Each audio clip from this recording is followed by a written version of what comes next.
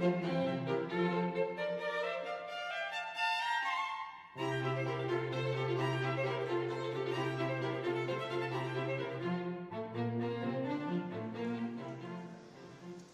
good evening, ladies and gentlemen, and on behalf of the Dean and Chapter, once more, welcome to Liverpool Cathedral.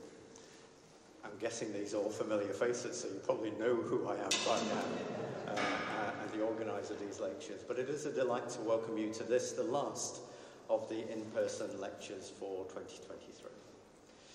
For more information on the series, do have a look at the information sheets, and indeed, once we've completed our series with this superb talk that Jeff's going to give us tonight, all of the recordings will then be linked to that website. So in a few weeks' time, I'll put a notice in the e-news so that you should be able to get the recordings on demand, as they say, within this parliamentary. As you've very kindly done last time, if you can fill in an evaluation sheet, please do so. I'd love to get your feedback on this evening. And of course, if you can, as you have already done so in these 3 weeks preceding, if you can give a donation, that would be very, very much appreciated for the work that we're doing here, really. So without further delay, it gives me great pleasure to introduce the Reverend Professor Jeff Astley. Jeff, as you'll see on the information sheets, the short biography, is very well known academic and researcher. This small, and it is just a small extract of his biography, shows you. Jeff is presently Honorary Professor of Theology and Religion at Durham University. He is the Alister Hardy Professor at Bishop Grosseteste University in Lincoln and Visiting Professor at York St John University. His presence with us tonight is made possible through the generosity of the Montgomery Trust, an international trust which has helped provide expert lecturers for the Gilbert Scott series since we began in 2019. And tonight is no exception. Jeff brings an unrivaled experience and expertise to our in-person series this year. So, everyone, with his lecture on God, Gaia and goodness, the nature of nature and of the divine, please welcome the Reverend Professor Jeff Astley.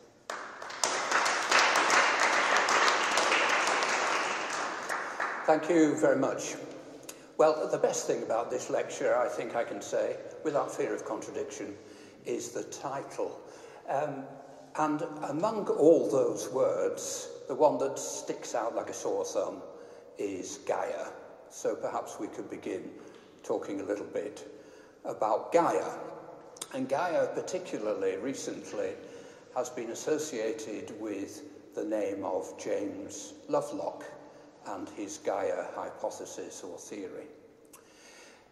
Jim Lovelock, I knew his work from some years ago, at least superficially, but my interest was piqued on, I think it was the 26th of July last year, when he managed to die exactly on his 103rd birthday, and it was then that I discovered that he was living 2 miles away in Portisham, from where my younger son had recently moved, and my younger son trained as a journalist. So if only he lived a bit longer, maybe I could have got him here to give this lecture, or at least recorded an interview with him.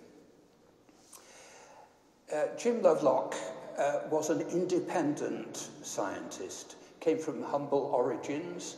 His mother worked in a pickle factory, and his father had been in prison for poaching.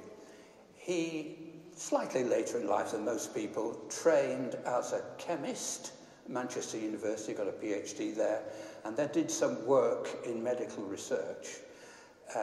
He was also an inventor. One of the things he invented was the electron capture device, which was able to find small quantities of chemical compounds in atmospheres, and this helped to find the problem of the CFCs, chlorofluorocarbons, in the ozone layer. Lovelock worked initially with a biologist, microbiologist, an American, Lynn Margulis. Lovelock was not himself a biologist, and in some ways that shows in his theory. But he became famous for the Gaia hypothesis, later called the Gaia theory. And I brought most of his books along here, and you'll see some of them use that wonderful picture. I think that's from the Apollo 17 mission.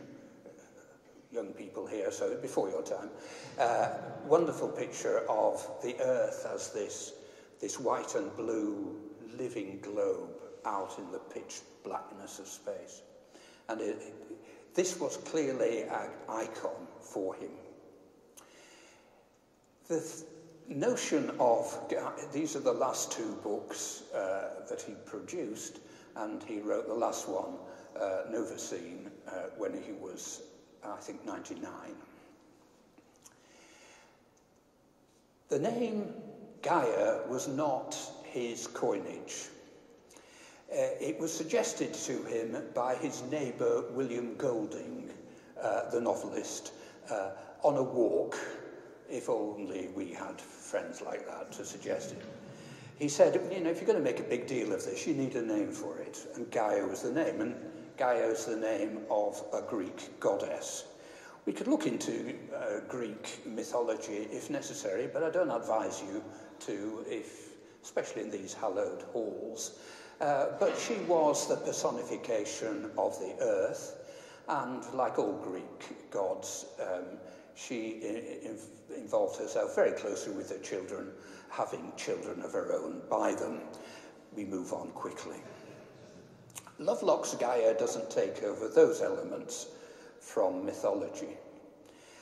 Rather, it takes the view that there is a system, one thing, comprising both the environment of life and life itself. Biota is the Sunday best word for all living things. The biosphere is that part of Earth's environment that sustains life. It goes up 47 miles into the atmosphere, goes down 12 miles, is it more, down into the deep sea vents. And his idea can be summarized quite succinctly. It was this, that this largest creature on Earth, as he puts it, is the creature that is sustaining life.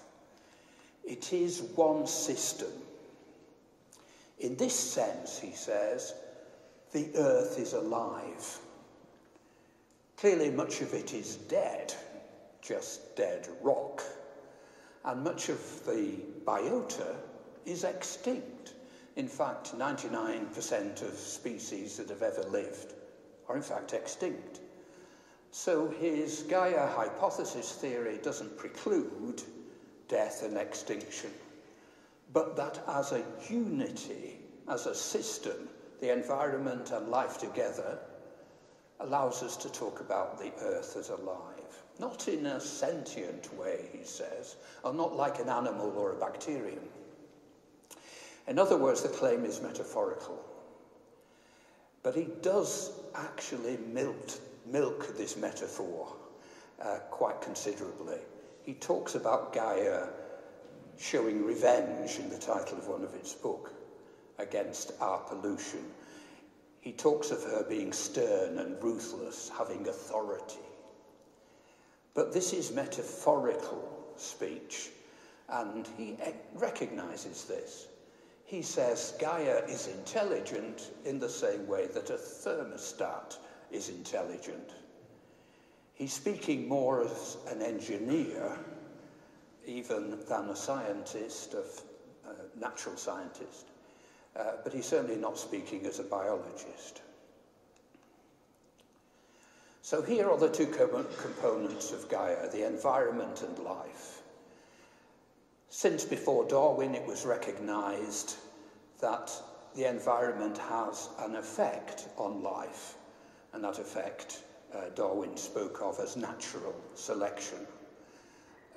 But Lovelock added a reverse effect, that life has an effect on the environment.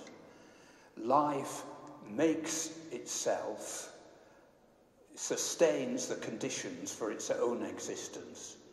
Life makes the environment, the earth, comfortable for its life. So in this two-part component, we think of the Earth's surface conditions, and we're thinking of things like the temperature of the land and the sea, the salinity of the oceans, the gas composition of the atmosphere. So the salinity of the oceans is about 3.5%. If it rose to 5%, that would mean the death of all life in the oceans. The oxygen in the atmosphere is about 21%. If it rose much above that, Lovelock claims, under certain circumstances, then forest fires would rage throughout the earth. It is in an unstable equilibrium, and it's kept in that equilibrium with the proper, the right, the useful proportion of different gases, kept in that by life itself, sustaining the conditions for its own existence. Take temperature. He talks here about, and I'll express this, articulate this more in a moment, about the constancy of temperature, but he's not really talking about it staying the same, and it clearly doesn't stay the same. What he's talking about is that the temperature in Earth's surface conditions, not in the depths of the oceans, not beyond up into the atmosphere and the stratosphere, but in the surface conditions are kept, the temperatures always kept favourable for contemporary life. In a later book, he described this as his Gaia hypothesis and replaced it by what he called his Gaia theory, that the surface conditions of the Earth are as favourable as possible for contemporary life. Now, this is not a distinction that philosophers of science would make between hypotheses and theory, but this is how he makes that distinction. But there are points that have been raised against this view, and he is willing to accept many of them. For a start, the equilibrium in the atmosphere, say, and the temperature is also caused by many physical, not biological, events and phenomena. Sea spray, weathering of rocks, volcanoes all affect temperature and the atmosphere and so on. And also, he is a bit equivocal, ambivalent about the use of the term consciousness. We'll see this in more detail in a moment. It does appear from what he's saying that the idea of all life together being considered as a unit and affecting the atmosphere suggests some sort of interrelation, communication between living things, coordinating that environmental feedback, and most biologists would regard that as implausible. But here's a temperature graph.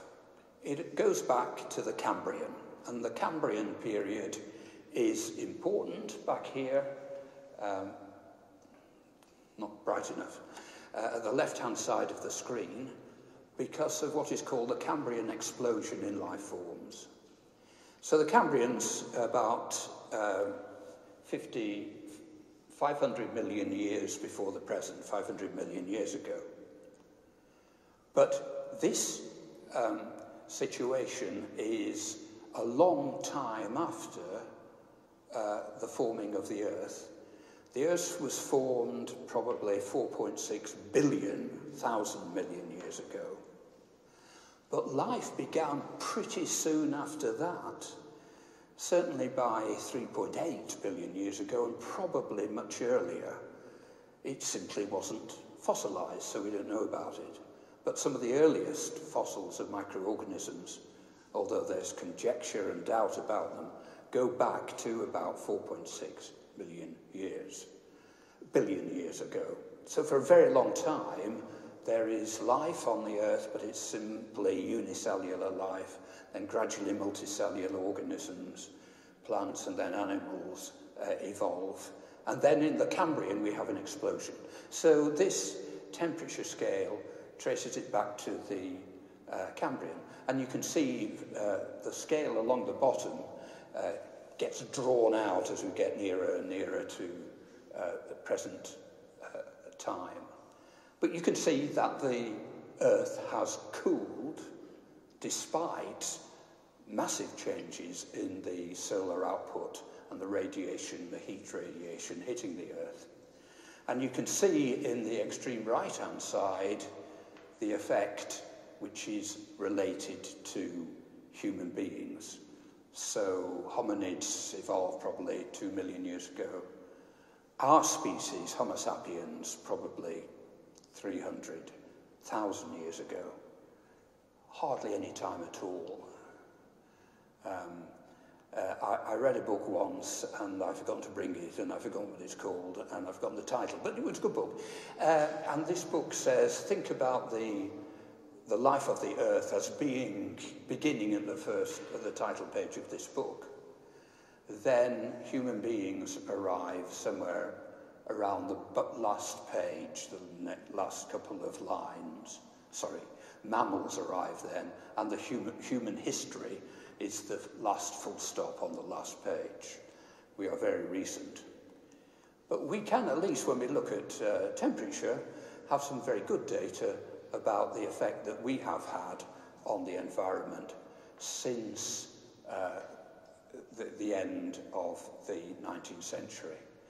This is a measure of the extent to which the Earth's average temperature has increased above the average mean temperature for those last 50 years of the 19th century.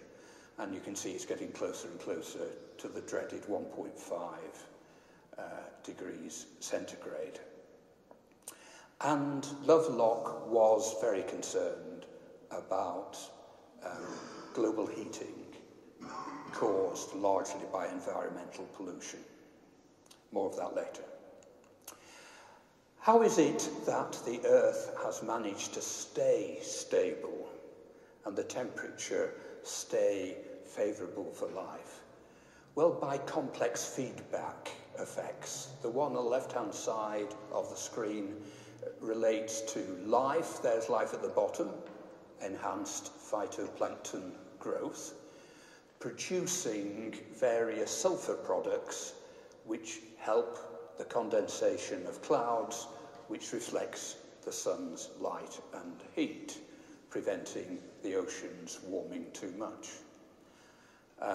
More difficult to read, perhaps, is the oxygen cycle, set of cycles on the right-hand side of the screen, where you can see respiration and photosynthesis, middle right, 2 circles there, animal and plant processes that take in oxygen or produce oxygen, and this oxygen is cycled, some of it buried, some of it coming from out of weathering of rocks and going into the atmosphere, maintaining a constant 21% of oxygen.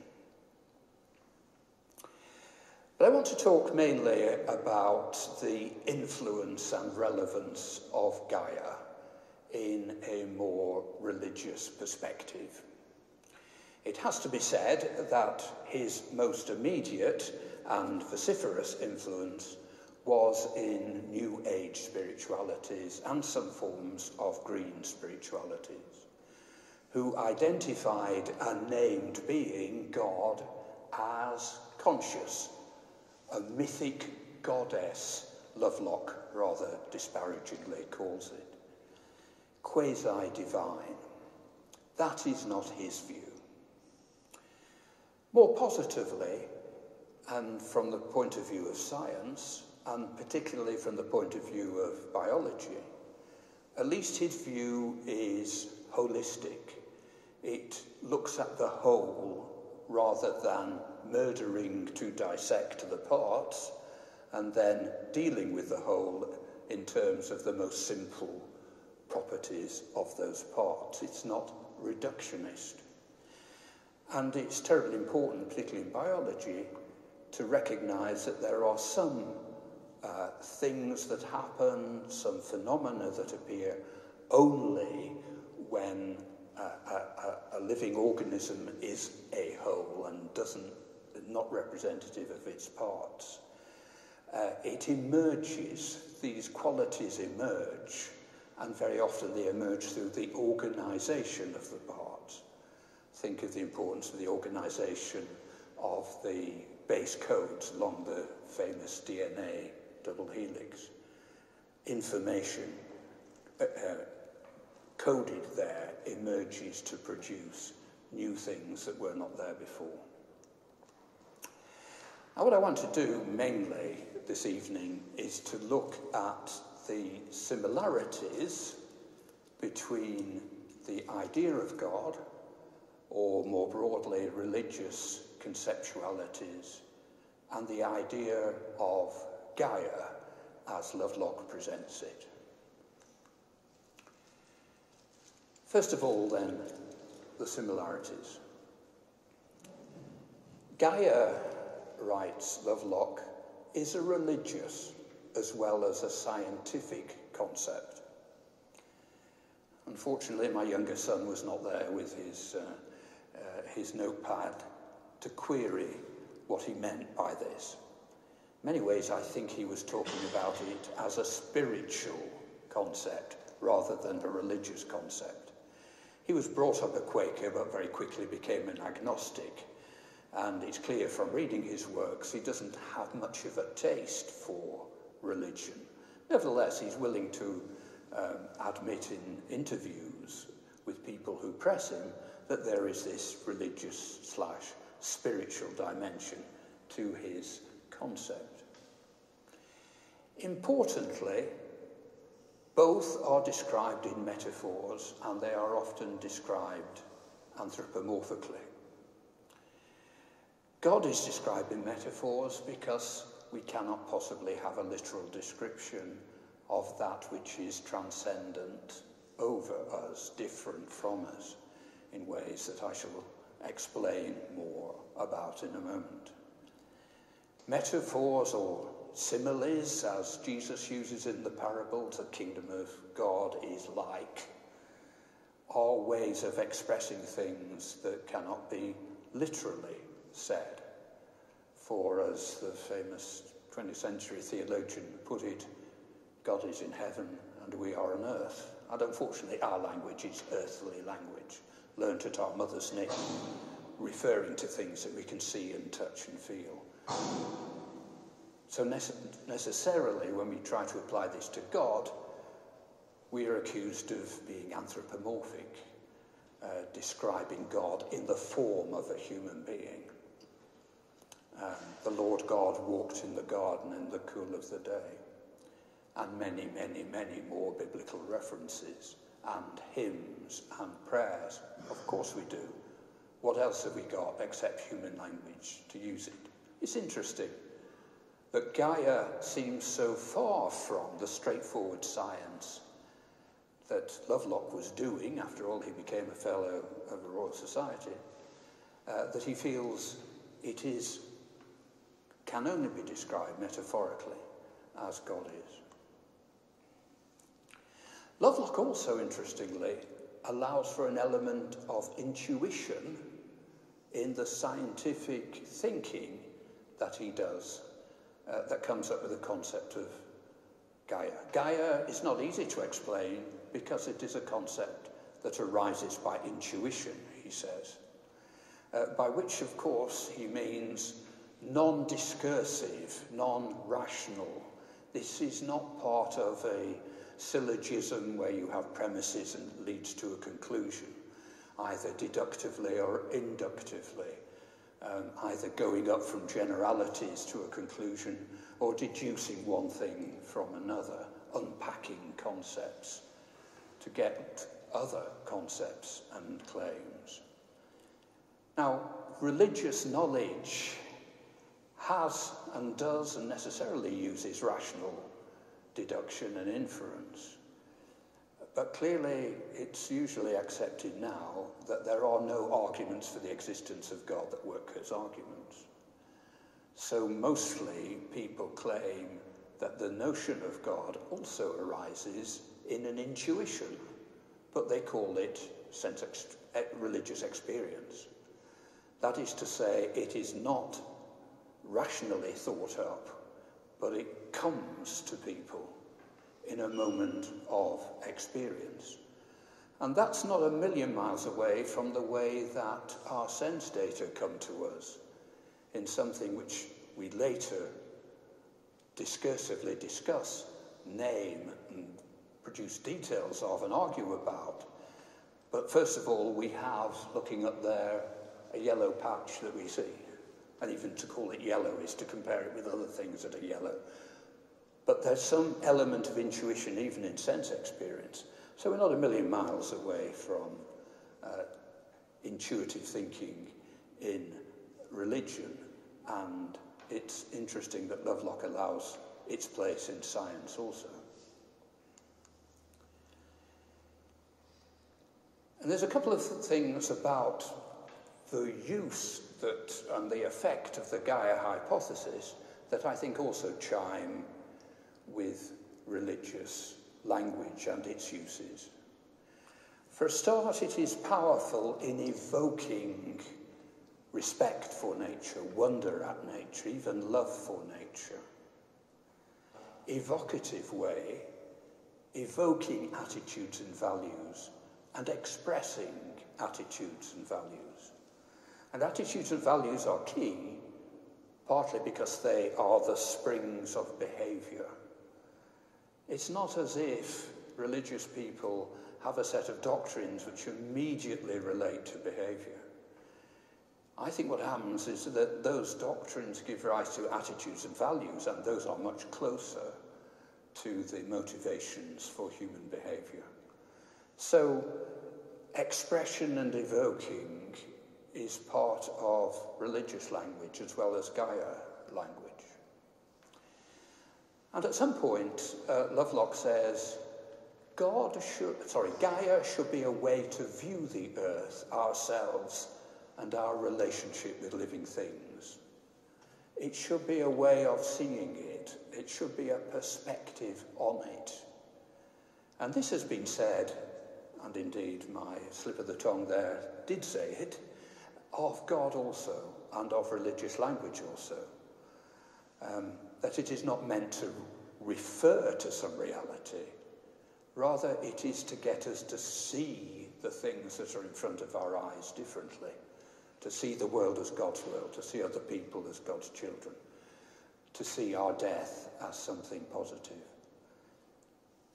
I think the sense in which Lovelock is using a religious or spiritual conceptualization is partly this, that he sees it as a way of looking on the world and living appropriately in it. Nevertheless, both Gaia and God are claimed to be real. Both Lovelock and religious folk claim that their attitudes and values and perspectives are based on some reality. There is something really there, out there, in both science and theology. So let's talk a little bit about the there-ness, the out-there-ness of God. Lovelock insists that he's not simply talking pantheism. Pantheism is the view that all things are God. Rather, he would say, but didn't, it's a form of panentheism, all in Godism.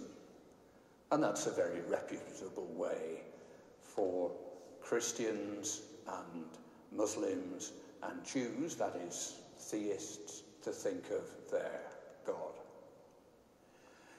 What he does say is that Gaia is both of this universe and conceivably a part of God when pressed.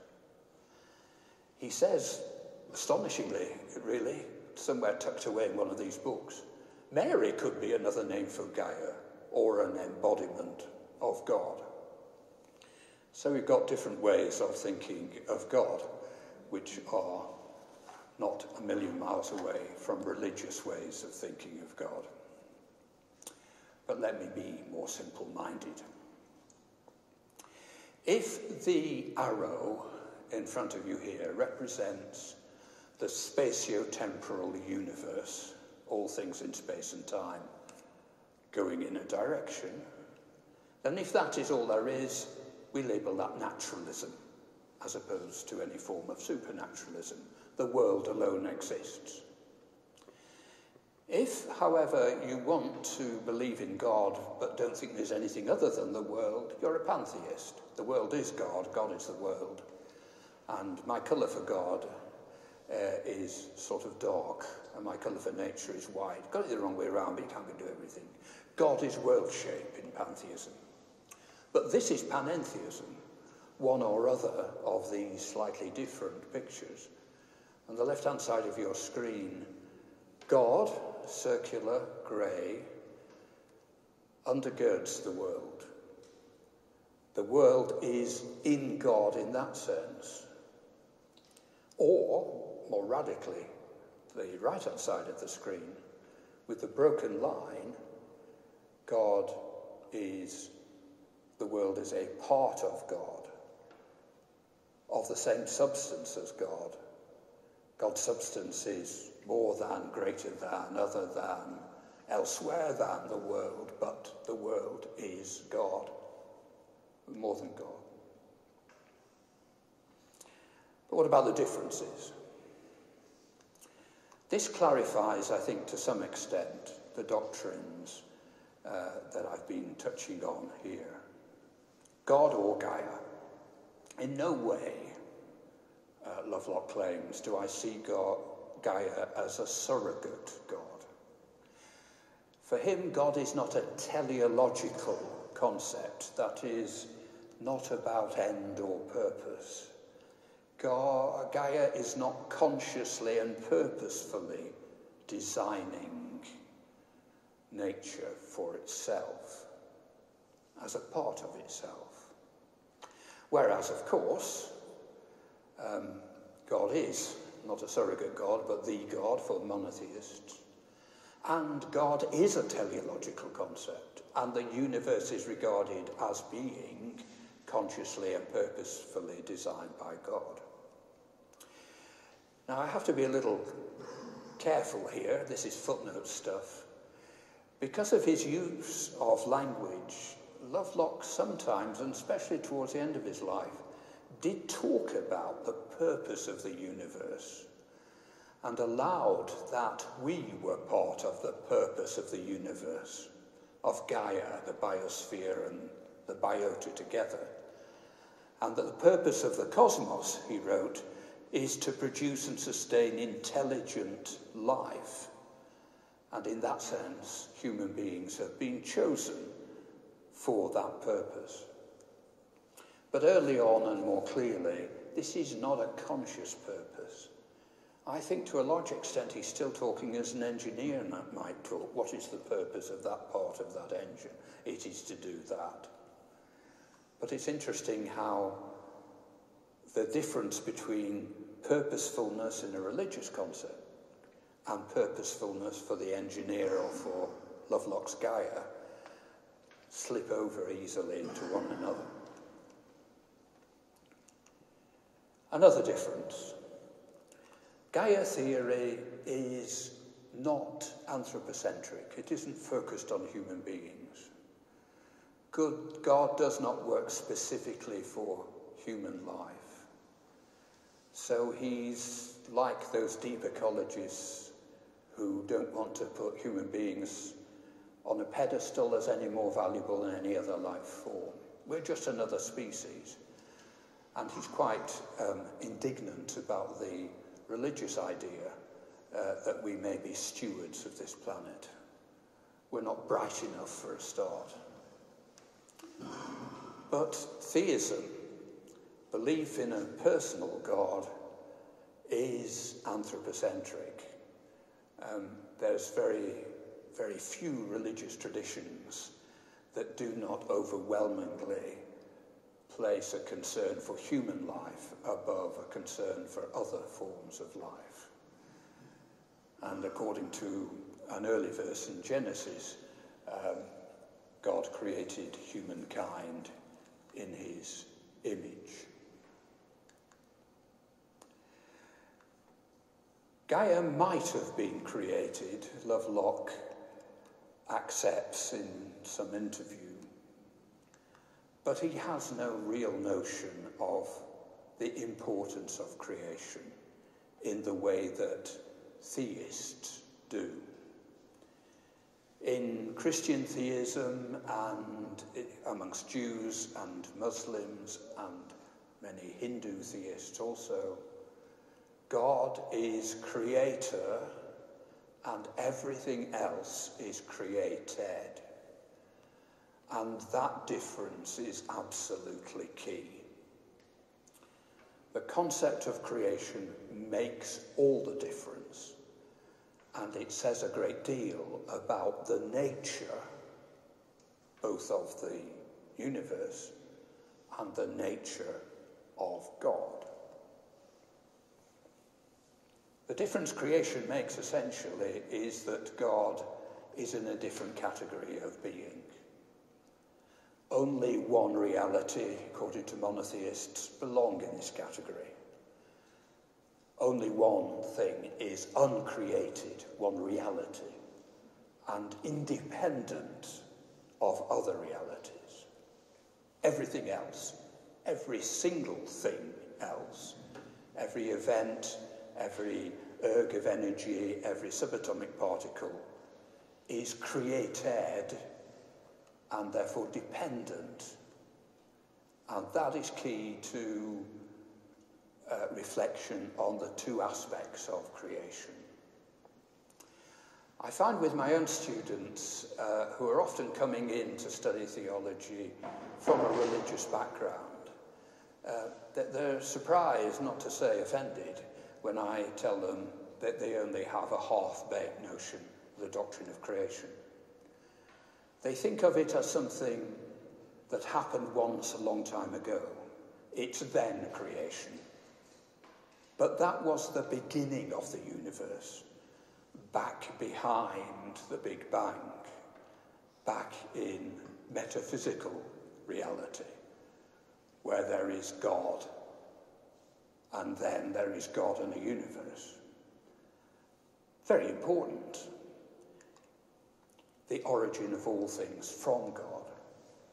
But equally important, and in fact spiritually and theologically perhaps more important, is the continuing power of God in creation now, sometimes called continuing creation. Creatio continua, one theologian talks about the incessant act of God keeping things in existence, preservation, sustaining the world. And that is why everything now depends on the sustaining power of God.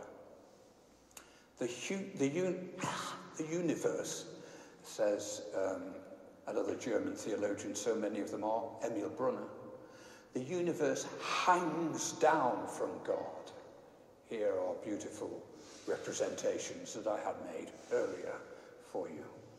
Pendant lights, hangs down on a divine thread of preservation above the abyss of nothingness down here.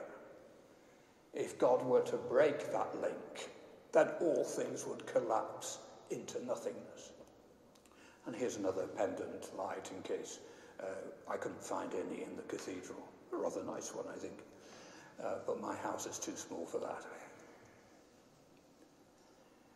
So the picture we have of God on the view of theism is this right-hand one, not the left-hand one. Now, the word deism is used in a slight variety of ways, but let's just talk about radical deism. A deist is somebody who believes that God began the world and then left it alone entirely. was not needed for the continuation of the world. He just did this thing like an engineer might, or the stonemason. The stonemasons who built this don't have to stay there keeping it up in existence. But God does. Creation isn't that sort of thing. And of course we have, when we talk about creation, we talk about making something, even something this wonderful, out of something else, out of stones and wood and stuff. Or if it's the creation of words out of a play, say, out of words. Only God creates out of nothing. And that's why when God removes his sustaining presence, all things collapse into nothing. I don't know if you can make out this, but I like to think of spectra. And I like to think of the theology of divine activity in terms of a spectrum.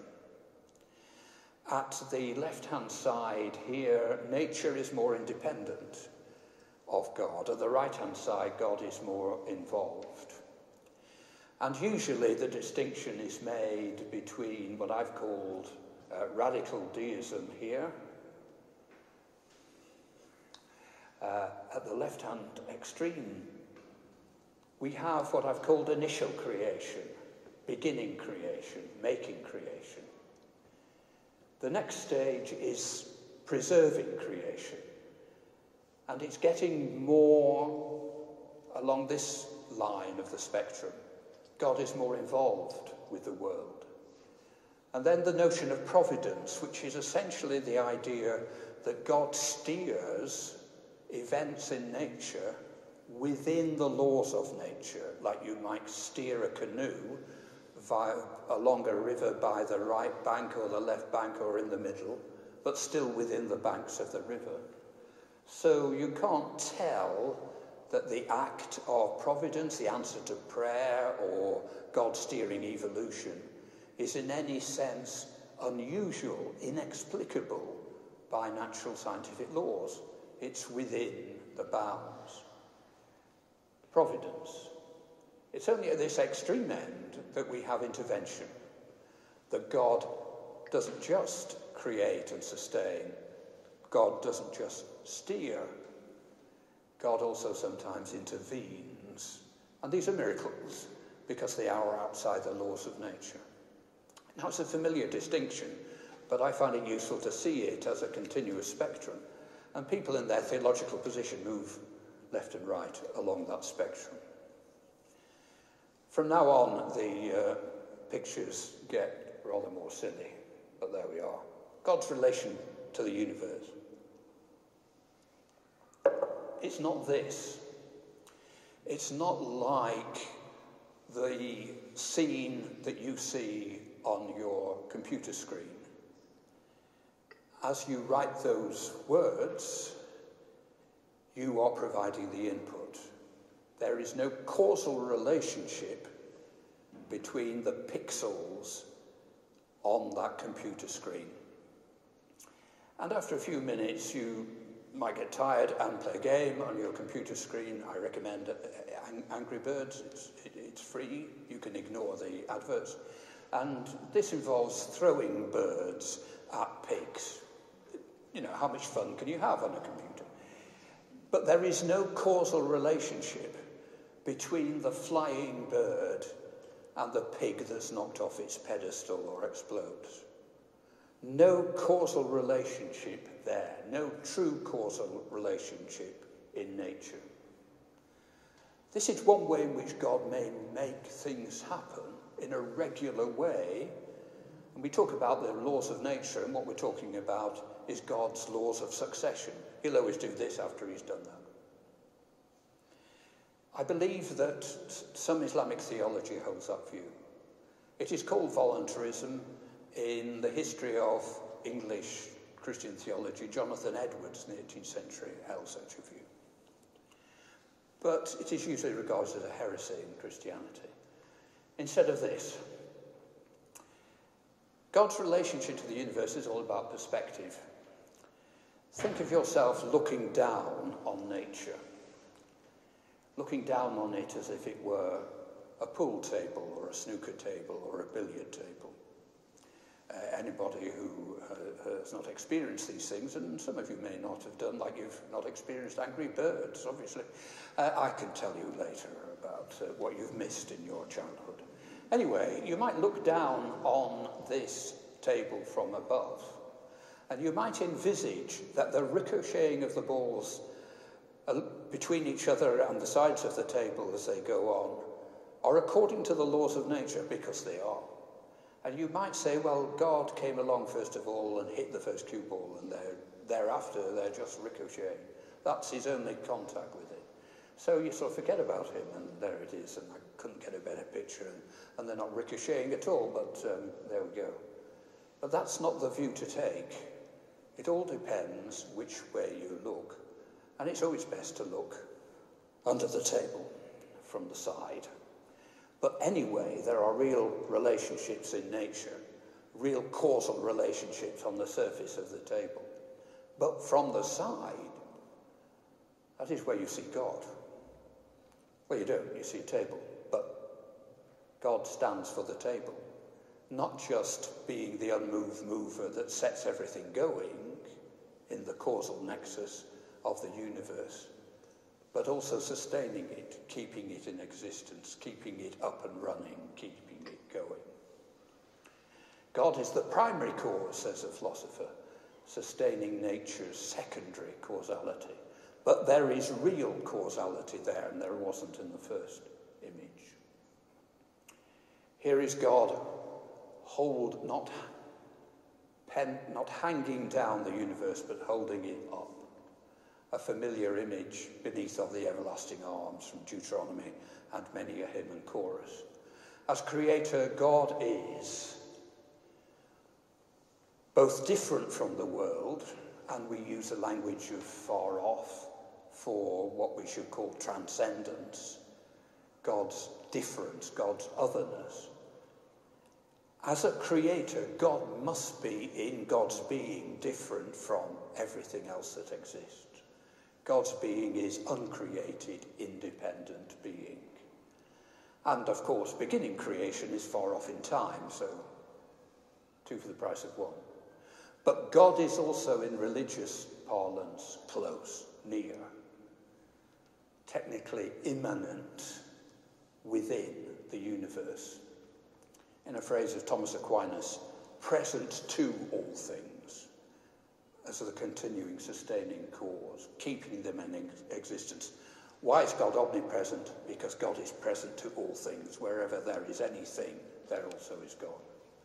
And continuing creation is not just in the past, it is from the past through to the future and our future and beyond.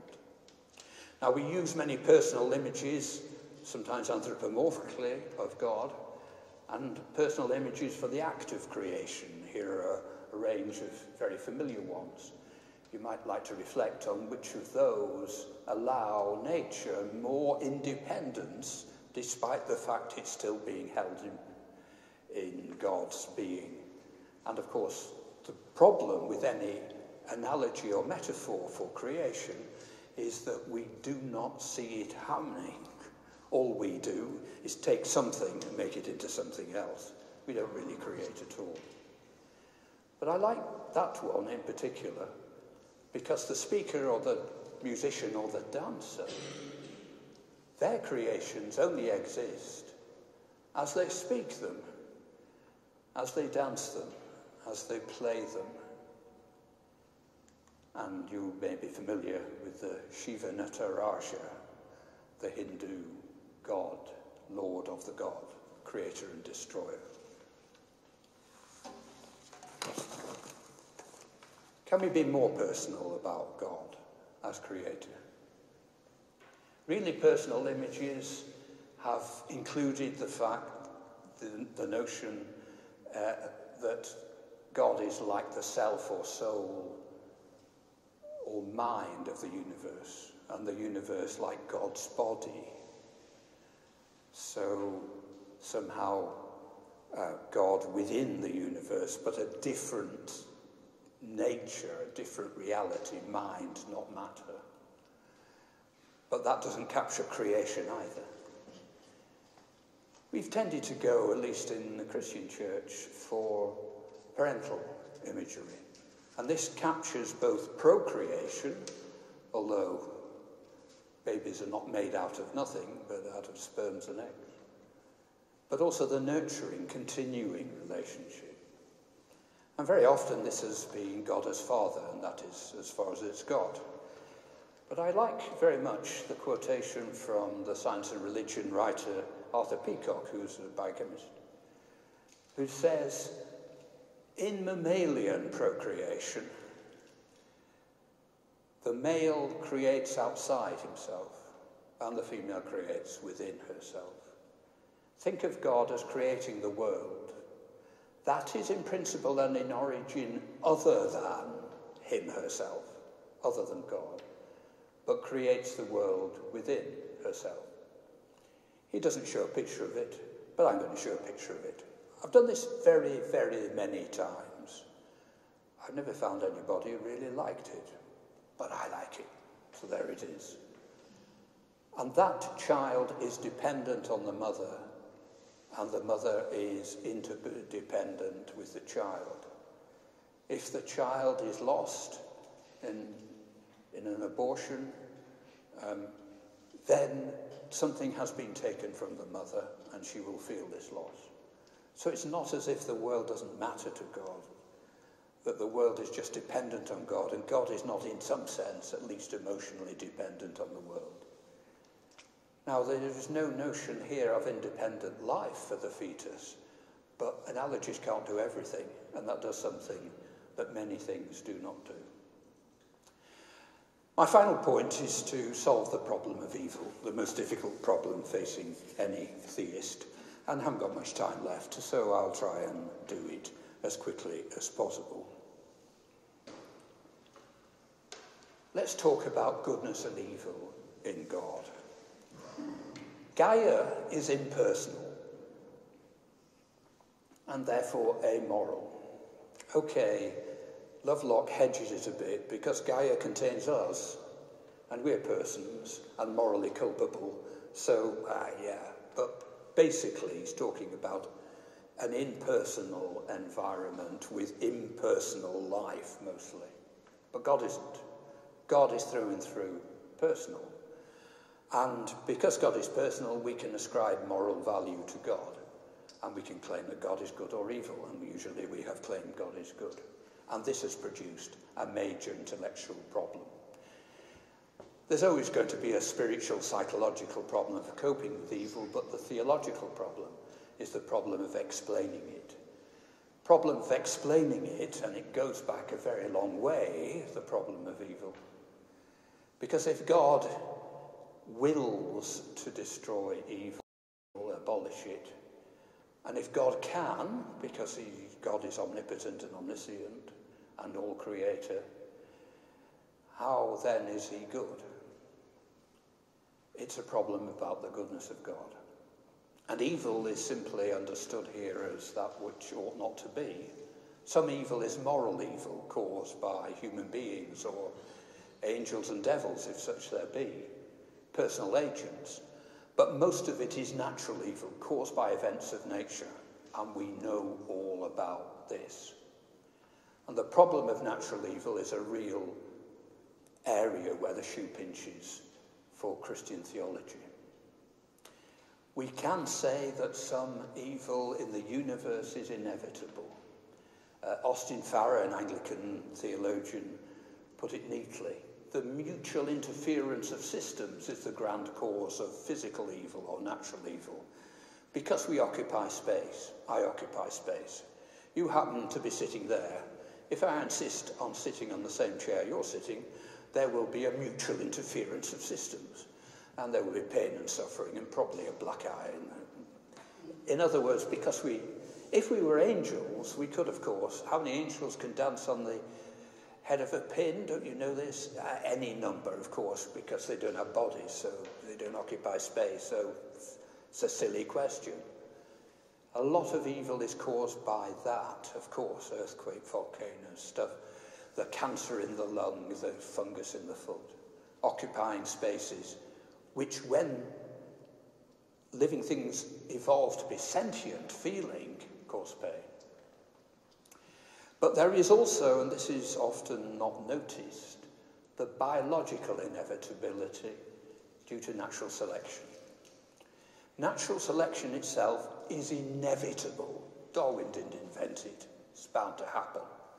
Have a population that is varied, put them in an environment, and some will get on better, live longer, produce more offspring than others because of the variability. Some will be better adapted to the environment. And if there are many generations and you don't get evolution without death, then gradually they will evolve to be better adapted to the environment. The whole population, because, according to Darwin himself, if I can find the quote, multiply, vary, let the strongest live and the weakest die is the law of natural selection. Multiply, vary, the strongest live, the weakest die. Darwin called this the struggle for existence. Herbert Spencer later talked about the survival of the fittest, and Darwin took over that phrase. But it involves death. It has evolved extinctions, 99% of all species that have ever existed. It makes almost inevitable the evolution of not just carnivores, but pathogens and parasites and predators. And there's SARS-CoV-2, the RNA virus, that is still with us and causing, through this complicated thing, although it's hardly alive, great disasters for human beings. A third possibility, a third element in solving the problem of evil is to say that there are some virtues, second-order virtues, that could only exist if there's pain and suffering in the universe. We wouldn't need courage otherwise, or compassion, or resistance to temptation, or anything.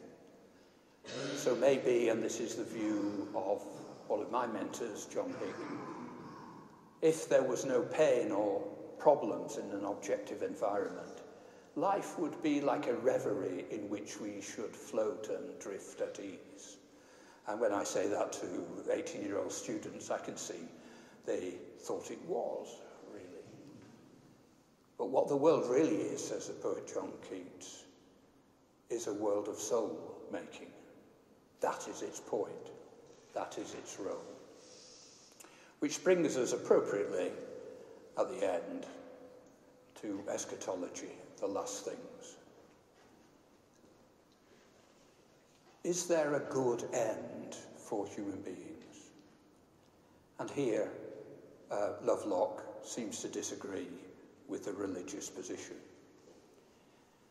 In his view, we are to be replaced by cyborgs. We've got somehow to create artificial intelligences that will be able to survive as the planet gets hotter. That's our role, to create these. That's our purpose, he says. And at some point, and I can't find the reference, so don't ask me for it, but he did say, and at some point these cyborgs may become conscious. He seems quite happy with that human beings will be replaced on Earth by artificial intelligence. In fact, he calls it Novacene, the title of his last book, the last era. And it started, he said, in 2017 with the production of the computer program AlphaZero. At that stage, computer programs can produce themselves. Computers can make themselves. They don't need us. We are the midwives, the parents, of this good end. And he dies at the age of 103, happy. But I wouldn't.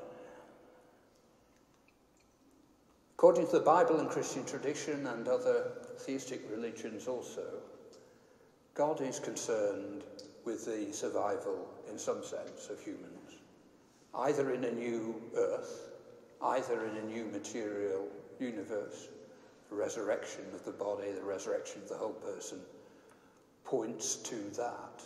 Another universe, maybe, or a different part of this universe.